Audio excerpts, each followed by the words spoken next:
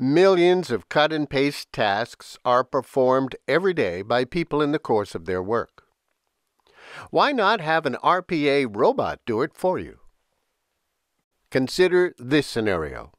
A human resources knowledge worker is tasked with inputting a list from a CSV file into an online human resources input form. Using IBM Robotic Process Automation's Low-Code Studio, you can program a robot to open up a CSV file and then also open up an online form and then copy and paste all of the data from the CSV file into the online form. Let's see it in action. We'll launch IBM RPA Studio and then watch it go to work. There are 4 lines in this CSV file with name, gender, and date of birth.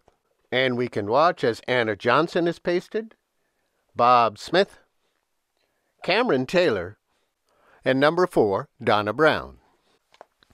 If you want to learn how to create your own cut and paste robot, visit the IBM RPA recipe playlist and watch the video CSV to Web.